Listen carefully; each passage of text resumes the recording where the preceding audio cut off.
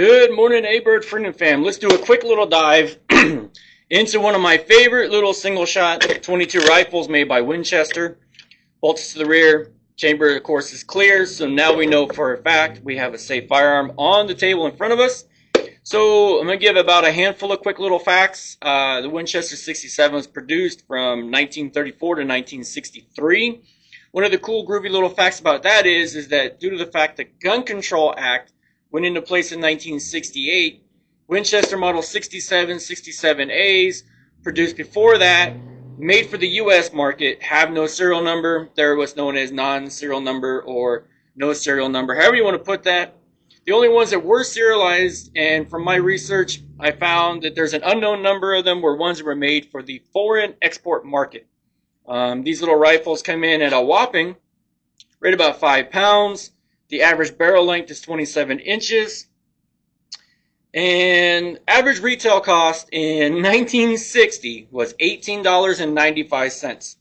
The cool part about it is these little Winchester rifles were produced in such numbers that even on today's market, they're still an affordable, reliable 22 short, long, and long rifle, single-shot rifle.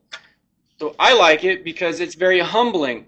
There's no setup for an optic whatsoever, so you're going to use your V-notch rear sight. You're going to use your nice front sight post, which this one is brass, so I cleaned it up so that it contours a little bit.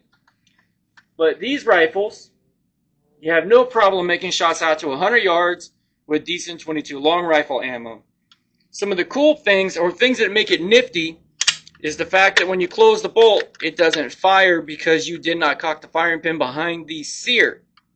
You must manually set the firing pin by pulling it back, which then allows you to engage the safety, which flips over, and then does not allow the firing pin to move forward.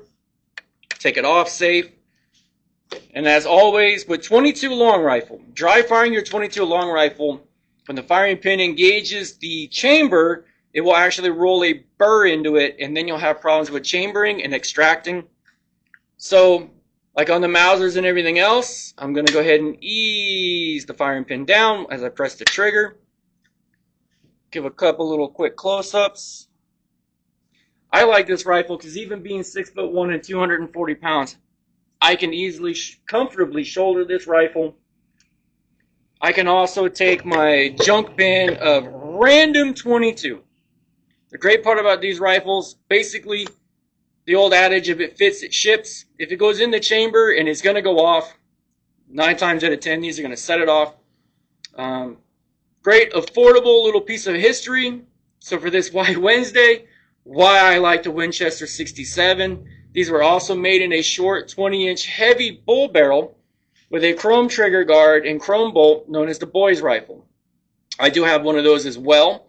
I don't have one at the shop at the moment, but if you're looking for an affordable, reliable, lasting 22 long rifle, in my opinion, it's really hard to go wrong with the Winchester Model 67.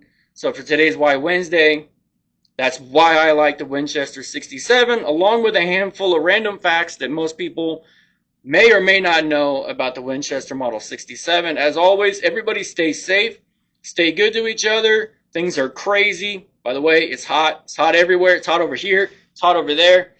Drink water. Get those electrolytes in. That's all I got. Until next time, out.